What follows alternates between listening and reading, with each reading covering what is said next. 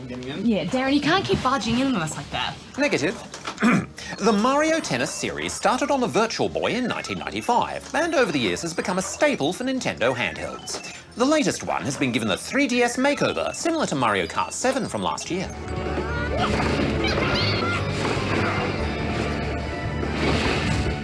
One of the biggest changes is there's no longer a story where you take a character and then level them up to become a tennis pro. Now it's all about going in tournaments.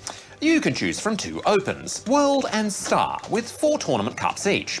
You also have a wide selection of Nintendo characters to play as, but the Star Open is only unlocked for characters you've completed the World Open with. Yeah, and I guess this is the way for the game to make the single-player game a lot longer, but it also means a lot of grinding. You have to win 3 matches before you can win a tournament. This means 12 matches just to even reach the first stage of the Star Open with a character, and that's if you win every match. Which is especially frustrating because the first 4 cups are pretty easy, and the Star Open is the most fun and challenging. You also have to repeat everything in doubles. To cut through the tedium, there's always the exhibition mode, and it's good they've given us some courts that play a little bit differently to each other.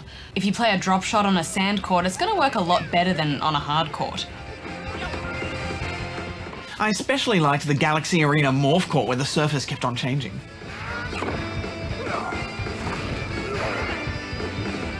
The game also uses the 3DS's gyroscopes in the first-person view mode. If you hold the 3DS up, the AI will move your character for you, and to aim, you move the 3DS left or right. This mode is pretty fun to begin with, but after a while it gets quite tiring, so you'll soon go back to using the DS as normal. The new control scheme did my head in a bit. You can hit shots by using the touchpad, but it was hard to concentrate on the game screen at the same time. And I have to say, I started to get cramps in my left hand from solely holding the DS all the time in that hand. You can rest the 3DS on a flat surface, such as a desk, Barger. They're not called desk helds, Darren, they're called handhelds. Well, I actually thought it was easier to use the touchpad for the chance shots because they were colour-coded.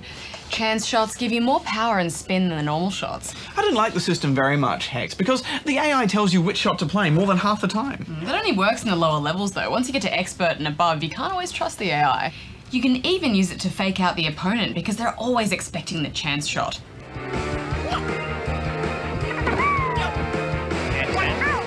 There is also a plethora of mini-games such as Ink Showdown, Galaxy Rally, Ring Shot, and my personal favourite, Super Mario Tennis, in which you play a modified version of a Super Mario level with a tennis ball. All these games allow you to collect coins, which you can use to buy gear. And once you complete all 3 stages, you can unlock hidden characters. You can also unlock gear by playing through the tournament, but you can only ever customise your Mii, which is a bit annoying. Even though you have characters which have different skills like all-round, tricky, speed and power, I wanted even more character-specific powers and abilities. Well, I think the game looks great, and the 3D is adequate but won't wow you. I think some gamers will get a kick out of this, but others will turn it off pretty quickly. Ah yes, becoming a bit of a theme, isn't it? 3D for a while and then you just turn it off and get back to the game. Yeah. There is online multiplayer as well, and we struggled a bit to find a game, but that could just be because the game is quite new. But we should wrap this up, Badge. Final thoughts? Yes, well, I think it's a bit grindy and tedious at times, but still a solid tennis title, so I'm giving it 7 out of 10. Well, I think it's a worthy addition to the tennis series, so I'm giving it 8 out of 10 rubber chickens. Are you gonna pack right here? Yeah. Right, Go, Hex. I can help you with that. You need some underwear, a toothbrush, some travel adapters.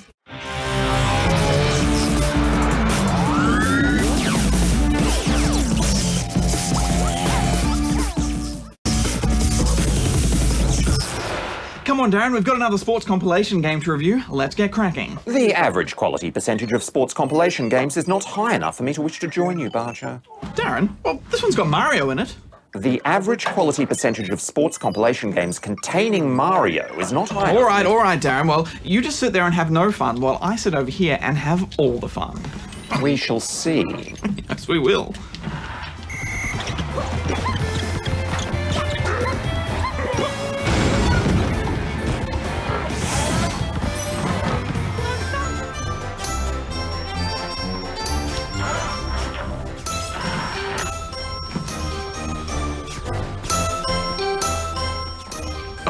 I'm so sorry for doubting you, Darren. Science never lies.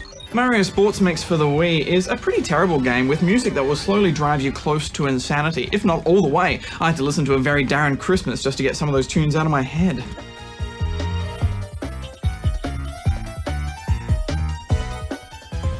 There are 4 major sports to compete in: volleyball, basketball, a weird dodgeball thing, and hockey. There's the usual roster of characters, each with their own strengths and weaknesses, and if you're willing to sink tons of hours into this game and play it over and over again, which we're not really, you can unlock some Dragon Quest and Final Fantasy characters as well. It was good to see such a large roster, Barjo, but when you start playing the game, there is a noticeable drop in the usual standard animation quality we see in Mario games. Jaggy. Yeah, it's Jaggy Central, Darren, but more importantly, it plays ugly. Hockey will see you battling for the puck and smashing through traffic cones to score a goal. I have a feeling that those cones are there only because it's so easy to score and they needed a way to make it more than just a shooting match. And the volleyball is so easy, it's near impossible to fail.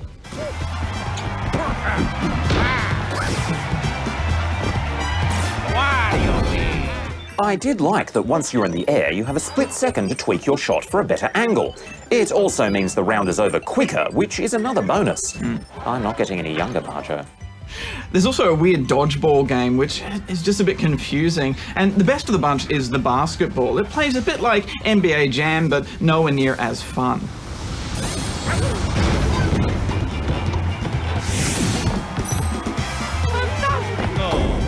As you scoot about the court, you can also pick up abilities, and these will help you knock out the other opponents, but they're a little bit impractical, I found, Darren, because the amount of time it takes you to line them up and set them off, it's just easier to go up and hit the other player and get the ball that way. I also noticed, Barjo, that the artificial intelligence of the other players seemed to make mistakes, even if you weren't harassing them. Quite often they run down to the other end of the court for no reason at all, and sometimes the shot clock runs out before they've even tried to take the shot. There are harder difficulties, but yeah, the whole AI felt a bit random to me, Darren. There is a party mode which sees you leaping about for fruit, knocking each other off a big platform, dodging bombs, and a music game which sees you catching the balls to keep the tunes going. I think the music party game is the only one where you turn the sound back on because it has classic Mario themes, and they're kind of cool. But even so, you'd only play these modes maybe once, and that would be it. Maybe I'm being a little harsh, you know, this is a step up from a Waggle Fest, and that's where you just shake the Wiimote and the nunchuck around to see what happens, because there is some strategy here in each of the game modes, and that's a bonus. But at the end of the day, Darren, I just didn't have any fun here, and because of that I can only give it a 4 out of 10 rubber chickens. It's sad, Barjo. There are 2 types of Mario games. There's the proper ones, like New Super Mario Bros., and then there are the ones like this. Are you gonna laser it, Darren? Negative. It's not worth even a slight depletion of my gamma radiation banks, Barjo. Gamma radiation? Isn't that dangerous? Negative. At least, not to me.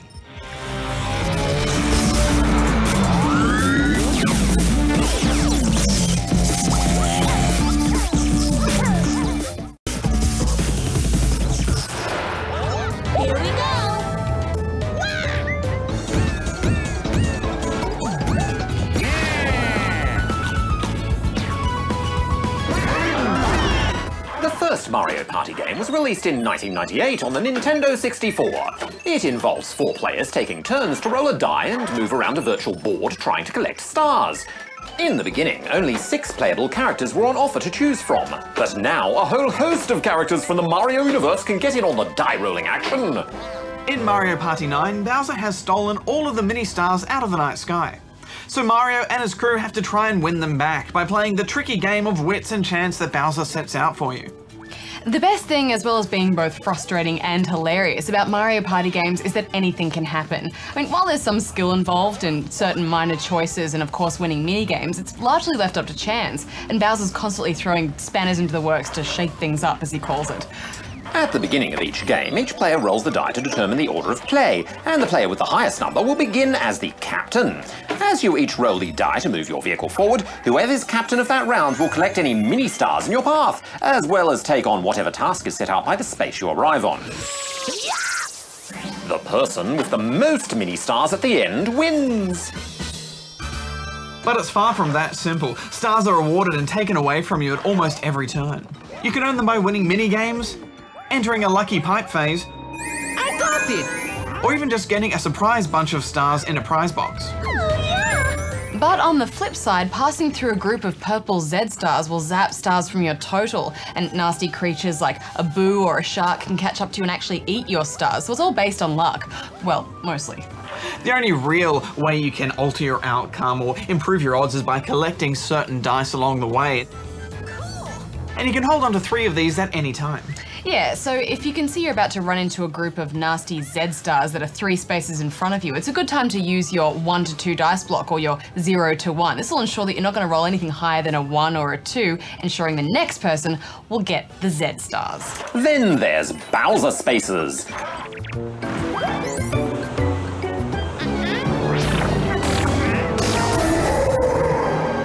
When you land on one of these, Bowser spins through a list of outcomes that often turn the entire scoreboard upside down. He might zap half your mini-stars from you, or completely even the score between each player, or award 10,000 mini-stars to one player. This means that right towards the end of the game, the tables can turn multiple times. Oh, I found that so annoying, Darren. So often I'd be winning in the early game and then suddenly, Hex, you'd land on a Bowser space and suddenly take all my stars.